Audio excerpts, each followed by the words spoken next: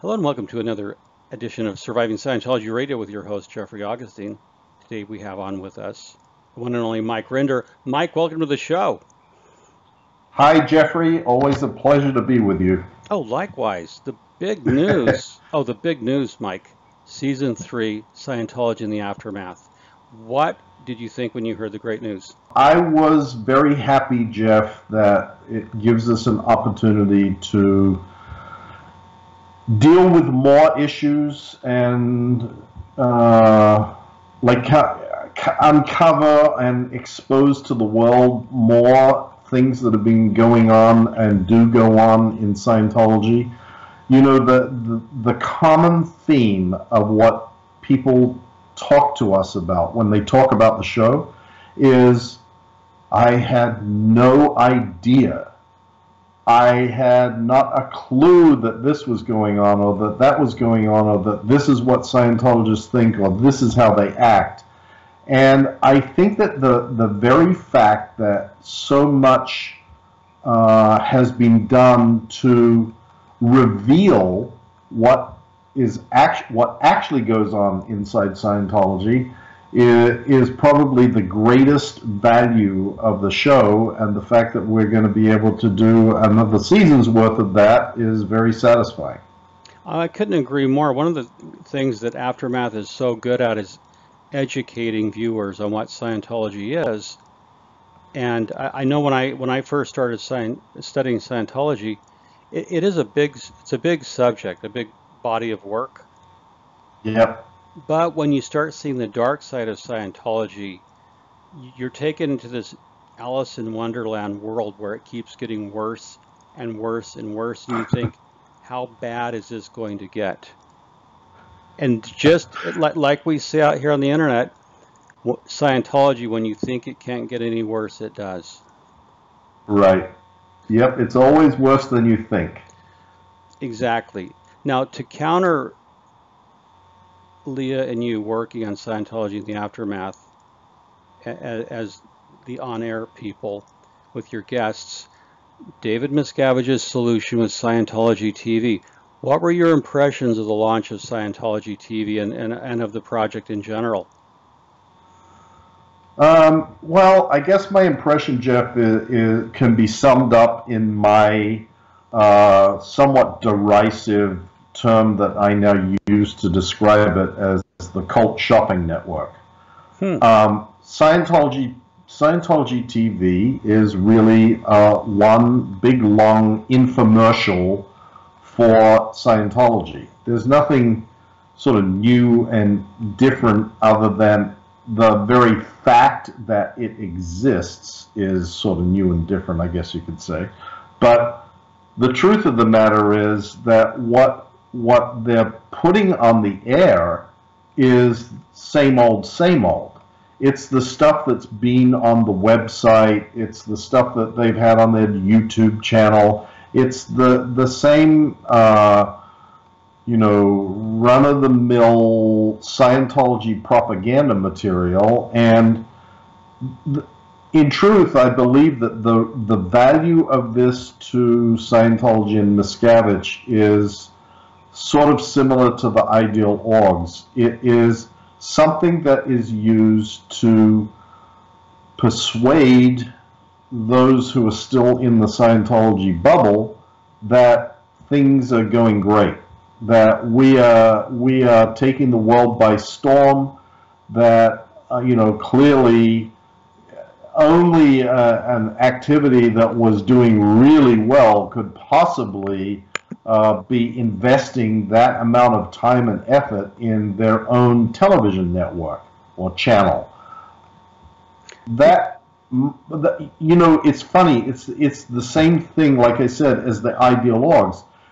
People look at all these buildings and go, well, they must be, and this is what Miscavige relies on. They must be growing. Look, who would invest $10 or $20 million in buying a building for an organization that isn't actually viable? And the answer to that is Scientology. Because the answer is, it's only for demonstrating to the sheeple inside the bubble that Scientology is doing great, even though it's not. Yeah, well said. For me as a businessman, I look at Scientology TV this way. To your point, they've had all this content on their Scientology YouTube channel for years. Now what they've done is they live stream it on YouTube on Scientology TV.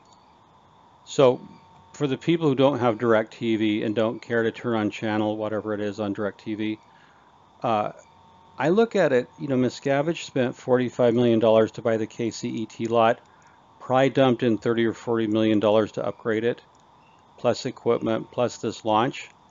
So I look at it, I agree with you that it is an internal propaganda device to convince the people that their Scientology's succeeding, right?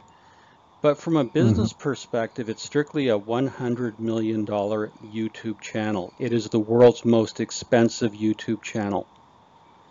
And I think that the Church of Scientology, if we're honest, would give its parishioners t-shirts that said, I helped donate for a $100 million YouTube channel, and all I got was this t-shirt. I mean, I'm not cynical, but I'm brutally honest as a businessman.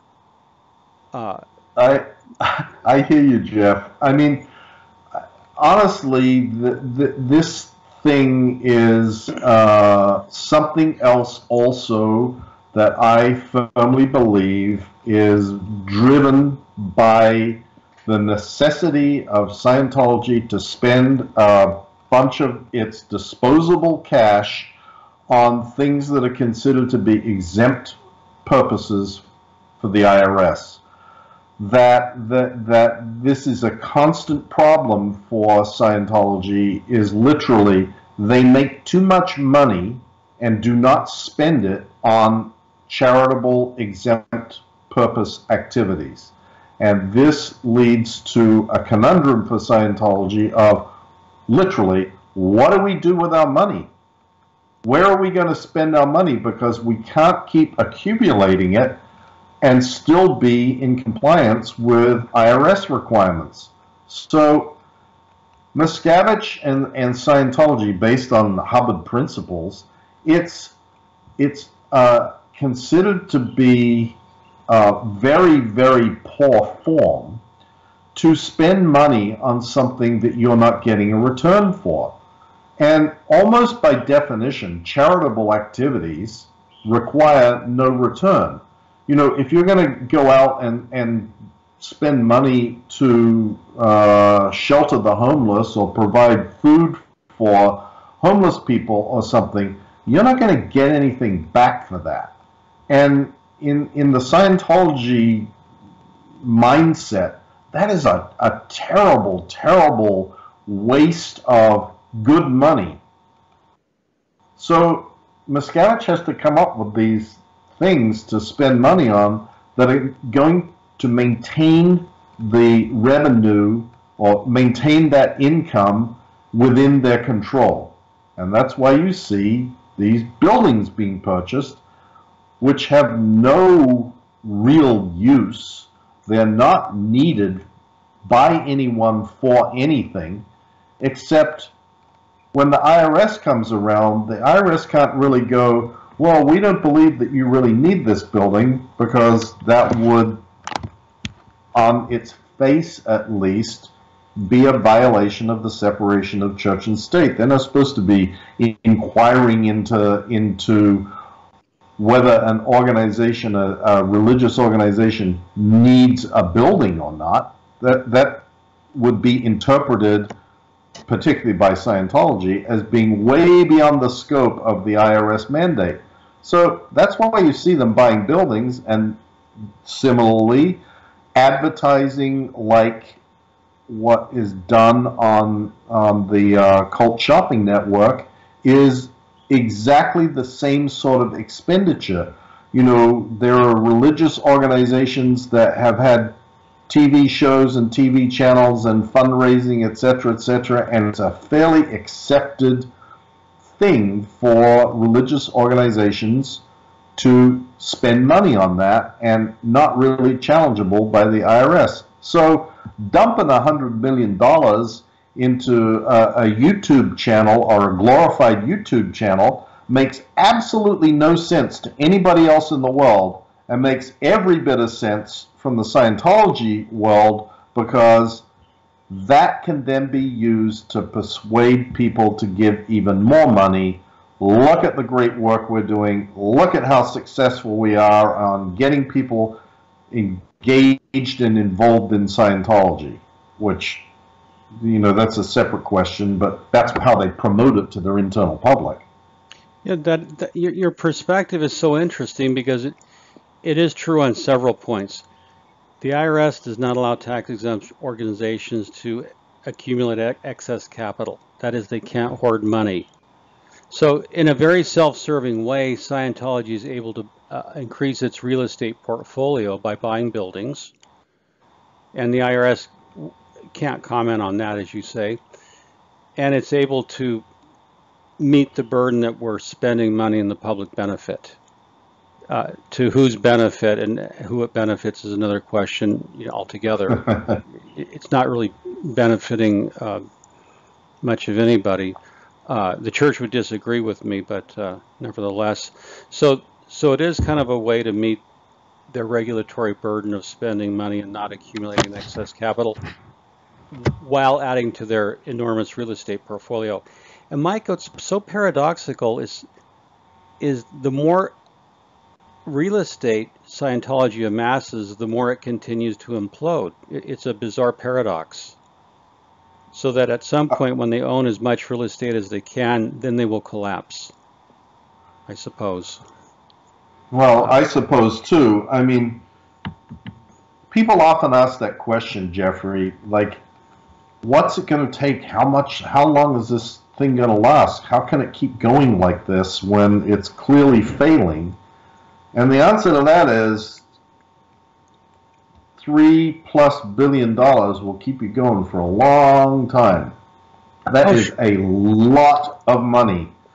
And, you can keep a failing organization going for a considerable period of time with more than $1 billion, let alone multiple billions of dollars. So sure. It's not going to disappear in any big hurry, but the truth of the matter is it's disappearing at a consistent, measurable, unchanging, unwavering rate. Scientology is not growing anywhere in the world except perhaps Taiwan, oddly Taiwan. Yes, and that's where they're doing a lot of focus on business, how to increase your personal wealth. Right. Handle self-help, and so it's something novel in that part of the world, I think. Yeah, I think so too. Now, Mike, changing gears a little bit, I want to talk about the pure hypocrisy of Church of Scientology. They're putting out Scientology TV to present a happy face to the world, and I've watched enough of it now to see its smiling faces, and it's the usual stuff where literacy, anti-drugs, we saved Colombia. That story, we saved Colombia from collapse and ruin, right? We turned it around with a way to happiness, and all the usual PR nonsense. But what I'm also seeing online, you're seeing, Scientology is engaged in vicious, fair game attacks on Scientology in the Aftermath, Leah Remini, you, Tony Ortega, the guests on Aftermath. I mean, this is so schizophrenic to be saying we have a TV show, see how happy we are, while they're engaging in vicious character assassination, libel, slander, everything else. What we call fair game. Right. Now, the public is seeing this. This doesn't reconcile. It doesn't match. That's what I want to tell listeners is, look, don't look at what they're doing on Scientology TV. Look at what they're doing in reality. Go online and look at their hate websites. I mean, what, how do they think they're going to pull this off? Do they think people are that stupid? That's a fascinating question, Jeffrey. Do they think that people are that stupid? You've got to assume that the answer to that question is yes, they do, because they keep doing it. But then, on the other hand, I'm not totally convinced that that is true, and that it isn't really more a reflection of the mindset of Scientology and everything about Scientology, which is it's dictated by what L. Ron Hubbard laid out must be done. So therefore, we just do it. And even though every rational thought and every inclination would be, this is crazy, what are we doing? The idea that L. Ron Hubbard knew better and understood the world and people better than anybody else ever in the history of the universe sort of overrides common sense. And what I mean by that is people will do things, like crazy things, on the basis that even though it seems stupid to them, L. Ron Hubbard said, this is what you're going to do, or what you should do, so they believe that if they do it, and they keep persisting and doing it, that eventually it's going to turn out good for them, because L. Ron Hubbard said it will. And no matter how many times it's proven that this sort of insanity produces nothing other than trouble, they keep doing it. And you gotta go, well, why do they keep doing it? What is it that motivates them to keep doing the same insane, literally crazy stuff? And the only real answer that anybody who's ever been in Scientology understands very well is that's what Ron says. So we do it in the faith that if we keep doing what Ron says, everything's going to turn out okay in the end. And, it's like wacky.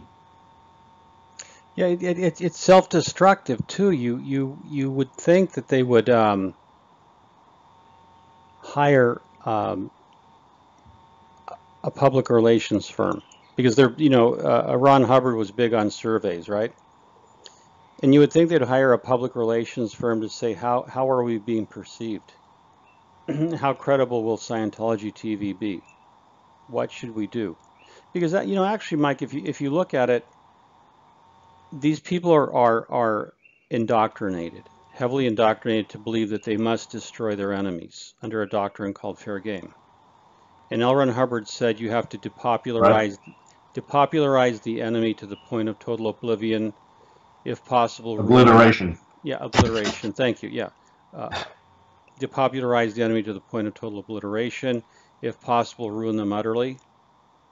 So they're acting on the principle of we must ruin those who speak out against us utterly. We must ruin them, while on the other hand, we have to put out this false front PR that we're happy and succeeding and prosperous.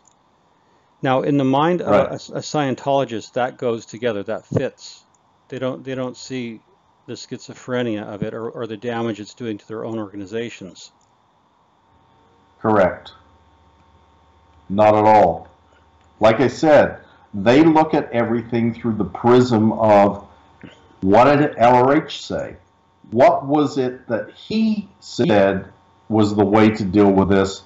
Because if we just keep doing that, everything's going to be hunky-dory. And it can be completely insane, and they will carry on like it makes perfect sense to keep doing the same stuff that causes problems over and over and over. And frankly, to those of us who are working to end the abuses of Scientology, that's one of the wonderful things to always remember. they're never going to get smart enough to change because they can't. They just can't. So it's all, there is going to be an endless supply, if you like, of insanity for those who wish to expose the abuses of Scientology to make current news out of. They just keep doing it, and they're never going to stop. You're correct. It's predictable. Mike, sometimes Scientology hands us things on a silver platter. The Squirrel Busters were a perfect example of when I saw those people show up with cameras on their heads. Yeah. I thought, this is insane, but thank you for showing us, the world, how insane you are. We don't need to do anything. It was almost as easy as cow tipping.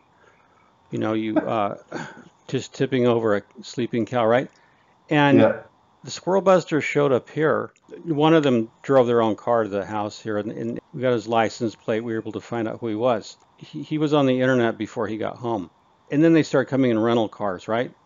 Because I thought they would be smarter. So we took pictures of them and put them up. I'm thinking, you're not even doing this well. This part of fair game well. You're not even doing it well. Mike, I want to ask you, in your final days in the Church of Scientology, there's a picture of you with your arms are crossed, and this was when John Sweeney was filming. And it's a very complex mood you're showing. You're in a doorway, you know, and you're talking to John Sweeney. You look malnourished. You do look like you do look like a POW, sleep deprived. But when I first saw that, I thought, it's getting to him. This is getting to Mike Rinder. When does your cognitive dissonance begin that doing the same thing over and over is not working? What series of events causes you to blow, to escape from the church and save your life? Well, it was a long time coming, Jeff. Like, it didn't happen with one event, but certainly there was an event that kind of precipitated the final act of walking out the door, which was being confronted by John Sweeney in the entrance to the test center of the London Org in Tottenham Court Road, and being asked point blank by Sweeney to respond to claims that David Miscavige had physically assaulted me. And when I'm standing there denying these things and threatening and telling Sweeney I'm going to, you know, we're going to sue them back to the Stone Age or whatever it was that was being said, I'm thinking, and he's going, yeah, but I've got eyewitnesses that have told me this, and people who have said that they saw this happening. And I'm standing there saying, nope, this is all just lies, it's lies, and I knew that it was absolutely 100% true. I had for a long time been able to justify certain things that I was willing to tell an acceptable truth about. And those were things that I believed were in the best interests of protecting Scientology. Like, you know, I'm sitting there with Katie Couric, and she's asking me about OT3, and I'm a Scientologist, a devout Scientologist, and I'm thinking, if I say anything here, I'm going to be putting the lives of individuals in danger by confirming something that I know is improper to do based on the tenets of Scientology. And I could justify that. And when I sat down and started thinking after that encounter with John, what am I doing? Why am I justifying and explaining and excusing and pretending that this stuff doesn't happen? This has nothing to do with why I joined the Sea Organization in the first place. This has nothing to do with saving the planet from the evils of psychiatry or all the other things that I believed in at the time. This is so far divergent from the reality of this is why I am a Scientologist that it suddenly, I just kind of cracked and went, you know what? I know that taking an action in disagreement or, like stepping outside of this and walking away from it is going to cost me my children, my wife, my entire family. I will have nothing. I will be walking away from everything that I have known my entire life and having to figure out how to start fresh. And at that moment, that was a better option to me than continuing to do what I had been doing.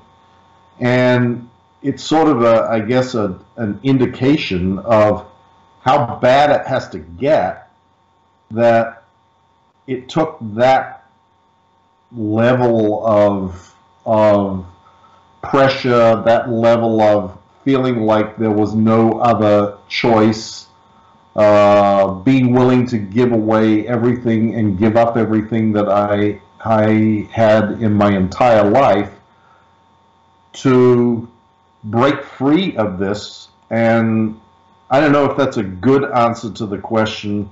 It's far more complex than you can easily describe to anyone, and there was a lot of sort of emotions and things that go through your mind and things that you think about and consider when making a choice like that. But that's as sort of as good a summary as I can give to what happened and why. And I appreciate you sharing that. It's a very intense, honest answer. And look, in the spiritual traditions of the world, and Jesus said this, I'm not a Christian, but there is wisdom in this saying. Jesus said that you have to lose your life in order to find it.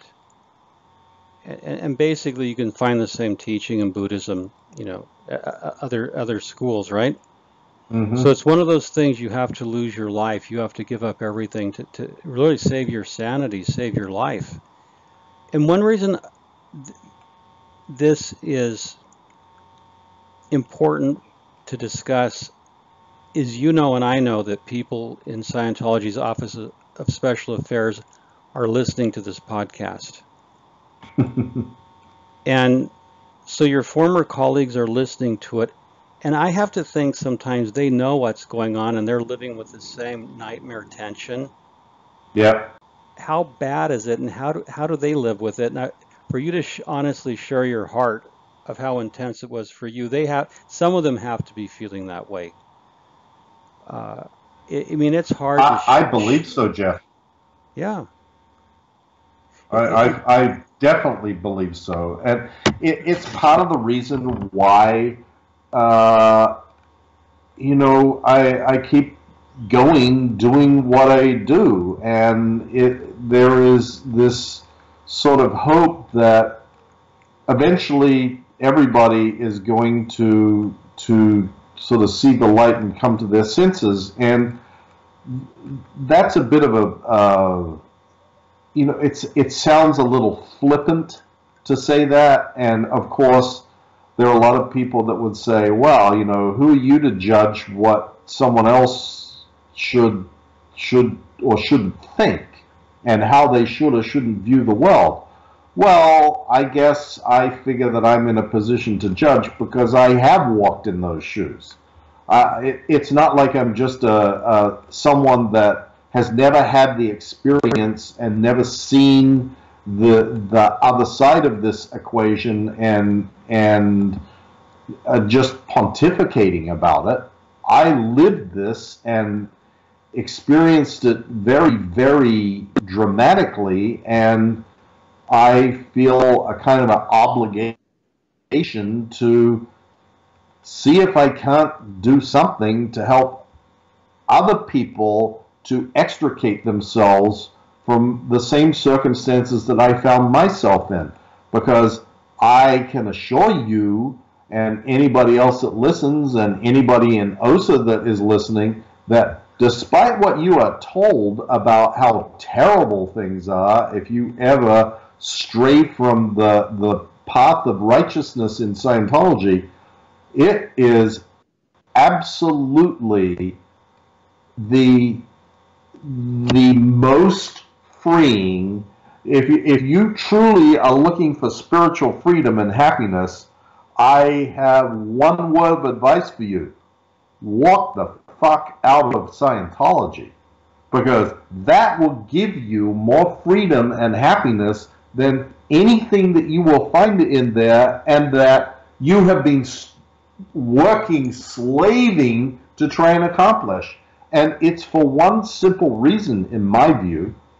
As soon as you walk away from Scientology, you gain the freedom of choice, the freedom to make your own decisions, the freedom to decide what is and isn't the right thing to do in your life, and to be happy or not happy, or live your life the way that you choose to. In my view, the overriding principle upon which every Scientologist lives their life is they are dictated what's right and what's wrong. They are told what every decision should and should not be, and it is all based on the writings and the, quote, scriptures of Scientology laid out by L. Ron Hubbard. And everything, every decision, down to how you wash the damn windows, and whether you should have sex in the missionary position, and what you should and shouldn't do with a pregnant woman, and anything and everything is answered, quote unquote, in Scientology. And that is a terrible way of trying to attain personal freedom. Terrible. It's the complete opposite of freedom. It's oppression. It's tyranny. Mike, one thing that I wanted to ask you, and this is by way of educating new Scientology watchers and listeners, and this goes to what you were saying, to the tyranny that you're dictated and ordered about. When I watch Scientology in the aftermath, and I hear former members sharing the grief and the pain and the misery they've been through, something that goes on in the church is the church is so compartmentalized that you're not allowed to share this terrible burden with anyone else. Right. You can't, one Scientologist may not say to another, hey, this is really horrible. This is just fucked and I'm miserable. You could never come out and say that. No. Because of the penalties. So nobody, even married couples, don't know how much they're suffering, how miserable they are. Instead, they have to present this PR front that they're happy. Correct. So when everything, and I'll give you an example. Let's go into the auditing session. When you go into an auditing session in a Church of Scientology, that's the only place you can really talk about things, right? And even then it's not safe, because if anything's out of ethics, the auditor can write it up, correct? Yes, absolutely. No, not can, is expected to. So if I'm a Scientologist and I went in and I said, well, I took money from work, or, you know, I cheated on my wife, or whatever, that gets written up to ethics, correct? Correct. And it's used against you. And then when I come out of session, I can't talk about my auditing session to my wife, my friends. If we were both in Scientology, we couldn't talk about what's going on in our auditing sessions. Correct. We can't talk That's exactly about right. So we can't talk about what went on in a security check, a reg cycle. Any negative speech is called nattering, or in theta. Yep. And how is And truthfully, Jeff, when you give the example of, well, someone's stolen money or something, I think that that's a bit of a poor example to give. And I'm not trying to criticize you. I just don't want people to get the wrong impression. If sure, someone has please. done something someone has done something like stealing or seducing someone else's wife or something, I do think that it is appropriate that action be taken to remedy those things and that someone should be taking responsibility for it. Where I disagree and where Scientology becomes incredibly oppressive is if you say anything that indicates in any way that you have a disagreement, that you have an objection to anything that L. Ron Hubbard has ever said, anything that the organization does, anything that even down to you may be paying $8,000 to an auditor to give you a few hours of auditing, and if you are upset about how they have conducted that auditing, then it's just going to be held against you, not held against the organization or the auditor. And that then breeds an environment in which nobody is ever able to express their real views. And nobody is able to talk to anybody else about what's going on. There is no criticism that is allowed. There is no discussion about whether things are right or wrong. It is all assumed to be 100% right when it comes from L. Ron Hubbard and the Scientology organization. And anybody that says anything different, they're in deep caca. And that is what makes Scientology so oppressive and so. And when you get away from that and being able to actually have your own thoughts and not be told how to think of what you must think and how you must act and what you must do and what's right and what's wrong in every tiny detail of your life, that is the most freeing thing that there is in the world. Sure, to have the freedom of your own thoughts, to not Yep, have things be thought crimes. that's Now, exactly right. now your point, Mike, is well taken that matters of substance, for example, embezzlement, adultery, whatever, those are matters of substance about which something needs to be done. However, in Scientology, you're not allowed to contact the police about things, as I understand it. So, for example, sexual abuse. It gets covered up inside the church, does it not? Yes, routinely. And there is very clear policy about. Well, let me go back a bit, Jeff, because this one always gets like it's Yeah, easy to misinterpret. And exactly. the first concept that must be understood in order to really grasp this is Scientologists believe what L. Ron Hubbard told them to believe, which is governments, the court system, quote, WOG justice, is all bad. They only hurt people. They do not help anyone. The system of justice in the world outside Scientology is rigged to create criminals. And this is what Scientologists truly believe. They believe that having someone end up in the hands of the justice system is tantamount to a death sentence, but not just a death sentence for one lifetime, a death sentence for all lifetimes into the future. It's a horrible thing. You may end up in the hands of psychiatry, you may be given psychiatric drugs. At the very least, you will be treated with disdain, without care, and there will be no hope of solving the underlying problem that caused you to fall into the hands of law enforcement in the first place. That if you are a sex offender, for example, the only thing that will deal with your proclivities to have inappropriate sexual contact with children is Scientology. That it will be exacerbated and made worse if you get into the hands of the authorities. That if law enforcement, if you're unfortunate enough to be gotten by law enforcement and put into the court system and ultimately the penal system, you are doomed. And that this is a terrible fate to befall a Scientologist.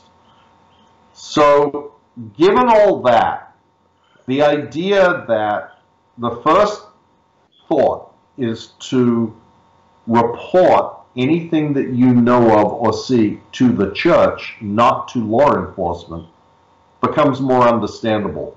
And that is what every Scientologist thinks that their responsibility is. Let OSA know. Let the MAA know. Let the church know. And let them deal with it. And then you get to the next level. The church as an institution, or Scientology as an institution, has one view. What's good for Scientology is the right thing. If turning someone over to law enforcement is going to result in negative publicity for Scientology, that's a no-no. And I don't care what the circumstances are. If they can avoid turning someone over to law enforcement and avoid a PR flap, they will avoid it. It's not even a gray area. It is simply what's good for Scientology and the PR of Scientology is the right thing to do. And so you have circumstances whereby Scientologists or people who are involved in Scientology or with Scientology children have been found to be engaged in inappropriate sexual contact with those children, and the church will pull the parents in and persuade them not to file complaints with law enforcement because the church is quote-unquote going to take care of it, and if you turn this person over, it will become bad PR for the church, and also this person will be doomed to eternity, and the only hope that they have of getting cured of their pedophilia is going to be lost to them. And that is Scientology PR handling 101. Mike, I'm glad you shared that. That's one of the most important clarifications ever. And it's very subtle because L. Ron Hubbard teaching that it's a horrible fate to fall into the hands of the police because you could be subjected to psychiatric treatment. Yep. Is the next layer over is we have to protect the reputation and PR of the Church of Scientology. In other words, we can't let the public know we have this type of person inside the church. Right. Therefore, there is a cover-up. The underlying reason is within Scientology that the police are evil and we can't possibly turn our members over to the police. So this shows Scientology's inherent distrust of government. Oh yeah, that's throughout the writings of L. Ron Hubbard. Oh, he had complete disdain for the government. In fact, his social engineering program, he said, someday somebody will say what is legal. By then, make sure Scientology orgs say what is the law. Words to that effect. So he wanted to establish Scientology as the law of the land. And right, because his system of ethics and justice is the only system of ethics and justice that is actually valid, fair, just, and right. And turning to something less intense than child molestation, which the Church of Scientology has covered up, and you and Leah have so courageously covered on the show. And I've watched, by the way, Mike, I've watched the church's reactions to this. They do not like being exposed. They do not like their dirty deeds exposed to the light. And again, No, that's an understatement, Jeff. no kidding. But what I think is even more more relevant is whether they like it or they don't. The one thing they never do is actually respond. They never address any of the issues. All they do is seek to smear the people that recount their experiences. That is it. Exactly. That was the point Leah and I discussed in our recent interview. Yeah. And Leah made a few good points that the Church of Scientology should bear in mind. One, people like us are not going away. We will continue to expose what the church does. And the Church of Scientology, instead of responding to criticisms, it reflexively, per LRH policy, engages in character assassination. And that's the malicious thing, and that's what the public needs to watch. Your guests on Scientology in the Aftermath talk about horrendous things that were done to them. Right. The church never said, yes, we did, we used child labor, there was sexual molestation, we did bankrupt people, we do use slave labor in the Sea Org. They'll never say that. They'll say the people, and this is on Scientology Aftermath, you bookend it with disclaimers. The church denies everything and everyone on the show. Well, to your point, that doesn't address the actual eyewitness, the actual victim, the actual person to whom it happened. Right. So then the church becomes a lie. The entire Church of Scientology becomes a lie because it'll engage in character assassination rather than confronting the truth. And Hubbard was always about confront. Do you have a confront of evil? Can you confront the truth? Right. And they obviously can't. Hence their reaction to the show. And that's why I'm seeing this increased tempo of fair game when season 3 was announced. You could see the paranoia and fear as, oh my God, not season 3, anything but that. And yeah, exactly, Jeff. That's exactly right. It's like, there are many conversations that are happening inside Scientology that I envisage in my head when I see the result. And they go sort of like this. Someone reports to David Miscavige that they've just announced season 3, or he's looking on the internet or whatever, and he screams at the top of his lungs, get me and I'll leave out all the expletives, but get me those OSA people on the phone, and Warren McShane, what the hell are you people doing? What are you doing about this? And they blah blah blah blah blah blah. I don't know. So we're blah blah blah blah blah blah. You've got 24 hours to get something done, or you're dead meat. So they run off and do crazy stuff in order to be able, literally, to just respond. Well, we put a PI on them. Oh, we sent someone out to visit their family members.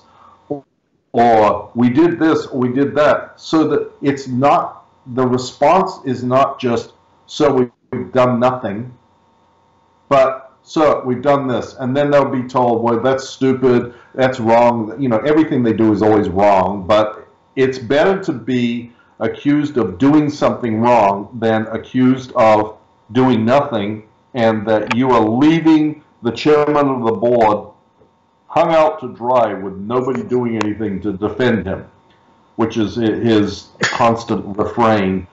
I'm the only person that ever looks out, have to, protect my own image, and you guys don't do anything, and I'm being attacked all the time, and blah, blah, blah, blah, blah. And you see these kooky things happening, and in the minds of the people that instigate them, the Gavino Idas, or the Linda Hamills, or the Charlie Earls, or whoever they are, they're going, what the hell am I going to do now? I have no clue. Okay, so someone comes in from RTC and says, what does LRH say? here's the reference. And so they pull out, intelligence principles or counterattack tactics or one of those writings from Hubbard, and it says do this and do that and hire private investigators and investigate their backgrounds and go after their family and find what their buttons are and blah, blah, blah. So these people frantically do that, anything. And it doesn't really matter what it is, and it doesn't matter what the ramifications are, because the ramifications in the real world, in their universe, is less problematic than the ramification of being sent to the hole tomorrow, or tonight being made to stay up all night and scrub a dumpster with a toothbrush. So they do insane things, and they keep doing insane things because they believe that those insane things are saving them from some terrible fate. And to some extent, it's true. And ultimately, they've got to come to the realization that this insanity that you know is insanity, you are the only one that can stop it. And the only way, in the context of where they are, their life, that they can stop it is to walk away from it, because they can't stop it institutionally. There's no vehicle, there's no way of changing the institution and changing the way business is done in Scientology. Nobody can change that. That's dictated by L. Ron Hubbard. And he's dead. He's gone. He ain't writing any new stuff saying don't do this anymore. So they're stuck. And the only solution that they have is to get out. And that's kind of the message that I have to them, the host of people that are having to listen to this podcast now to find everything that I say in here that they're going to put in Freedom Magazine and say, oh, he lied about this and he said this was blah, blah, blah, and did you know that he beats his wife and he's this and blah, blah, blah. But those guys that are having to listen to this, think about what I'm saying, because the truth, and those people do know, they're just caught in a what seems to be a rat wheel with no door. It doesn't seem that there is any way of getting off this treadmill, that they just have to keep running faster and faster and faster, and they've been doing it for years, and they're just, in their eyes, the only way out is basically to take a leap out the window and hope that there is someone at the bottom to catch them. Sooner or later, they're going to do it. But why stick around for more pain?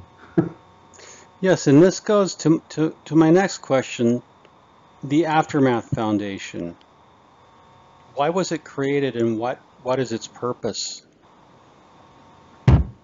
It was created, Jeff, because there are so many people who reach out to the show, and just in general, on Facebook, on Tony Ortega's blog, and various other places, saying, what can we do to help?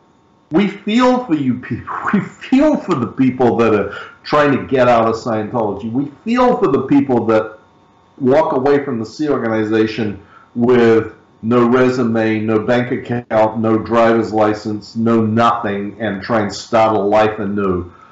Can we help? And there has not been any sort of, I can't think of the right word, aggregation vehicle to put together all of the people who want to help. And I don't mean just give money. I mean offer their services, offer to help people write a resume, a room to stay in, a place to go, transport, whatever. That the idea was, let's see if we can put something together that will match up the desire of people to help and the need of people for help.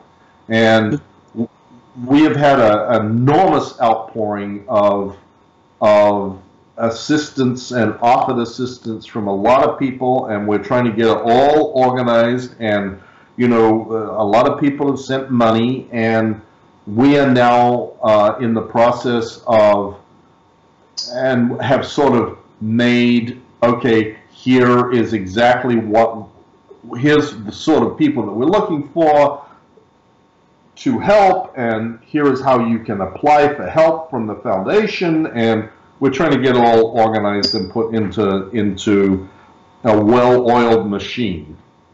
Sure, so that when somebody leaves the Church of Scientology, perhaps especially the organization, it helps them to get back on their feet in life. Exactly. That's exactly the purpose. And that's a noble, simple charity. That is charity. Absolutely. There's no purpose for this other than to help other people. It ain't helping us. We're already out. But uniquely, I think, Jeffrey, the people who have left, particularly the ones who've left this organization, every single one I know of leaned on someone to help them at the outset. They reached out to someone and managed to find someone to help them, whether it was to just give them a place to stay, whether it was their family. Some of them didn't have family. Some of them had to rely on friends. Some of them had to rely on people who had they had been associated with in the organization who had left previous to them. But there has always been this sort of Good Samaritan informal network that has existed to help such people, and we are simply trying to make it a little better organized and be able to help more people. And for that I applaud you, and I just, going earlier, Mick Wenlock started XSO years ago. Yeah. 15 years ago, and that was an early attempt, and Mick Wenlock did something great, like, you need a couch, a place to sleep so you're not homeless. You have Mick Wenlock is a wonderful man, Jeffrey. I knew Mick from my days in the Sea Org, and I did some missions with him, and he is one of the true salts of the earth, as is his wife, and the way that he leads his life is a wonderful example to a lot of people. Oh, I couldn't agree more. Mick Wenlock is a prince of a man, he and his wife, and what they've done to help. And one of the wonderful outcomes of Scientology in the Aftermath is the Aftermath Foundation that exists to help. That's actually putting your money where your mouth is. It's actually putting into practice charity, actual good works that help people who need help. Altruism done out of a desire to help. And I think it's a tremendous thing that the show has done. Wish you and Leah all the best for season 3. The courage, the heart, the brains that go into the show. It's just remarkable to see this played out in real life. And the fact is, David Miscavige, you're not going to stop it. Well, that's very true, and I appreciate that, Jeff. But I gotta say, and I have exactly the same sentiment as Leah does. Without the people who have been so willing to help with this series, and by that I mean the contributors who have come on the show and the people who have worked to support and help us in the background, like yourself and Karen and Aaron and Tony Ortega and Chris Shelton. There is a whole world of people out there who we rely upon to assist us. You know how many times I or people from the production call you, Jeffrey, and call Karen or call Chris Shelton or call Aaron or call this or call, like, we are constantly relying on the people out there that support the show, and you should never be forgotten, because without your help and the willingness of brave people to come on the program, which also includes you and Karen and Chris and Aaron, but there is a world of people out there who are a part of this team, and we really do view it as a team. that this is an effort of like-minded individuals to achieve a common goal and purpose. And I just want to take the opportunity to once again thank you and thank everybody else who has ever helped us with anything and who will continue to help us in the future, because it couldn't be done literally without you. Well, thank you for the kind words, Mike. I appreciate it, and those of us who work with the show to help appreciate it, because what you and Leah have done is to catalyze something. It's really been a catalyst. It's been a focus. So when you see how hard it is to do television and to do world-class television that wins an Emmy, and you're a part of it, there's something that makes you feel good that you are helping, that you are getting the word out. And right. And it doesn't matter what this cult of Scientology does, because our determination is greater than theirs. Mike, this has been a tremendous interview. I'm so glad you shared your heart with listeners, clarified things. I look forward to season 3. Thank you for being on the show. You're very welcome, Jeff. No, I'm always happy to talk to you. I find our conversations are always engaging and interesting and stimulating for me to think about things and give my perspective about them. I'm sure I'll be seeing you pretty soon. Good. Look forward to it. And thank you for coming on the show. And for Surviving Scientology Radio, this is your host, Jeffrey Augustine. As always, we'll be in very good touch.